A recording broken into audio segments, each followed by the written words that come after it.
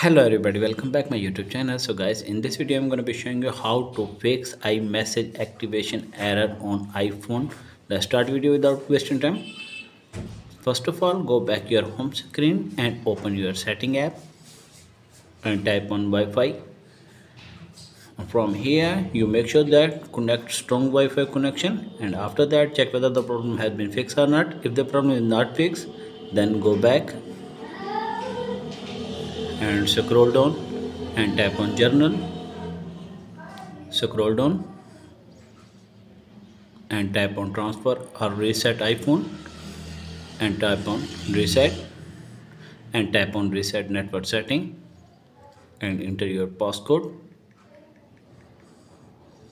and after that tap on reset network setting and check whether the problem has been fixed or not. If the problem is not fixed, then go back your home screen and open your again setting and scroll down and search for message and type on message. If the toggle turn off, you have turn on and go back and type on FaceTime.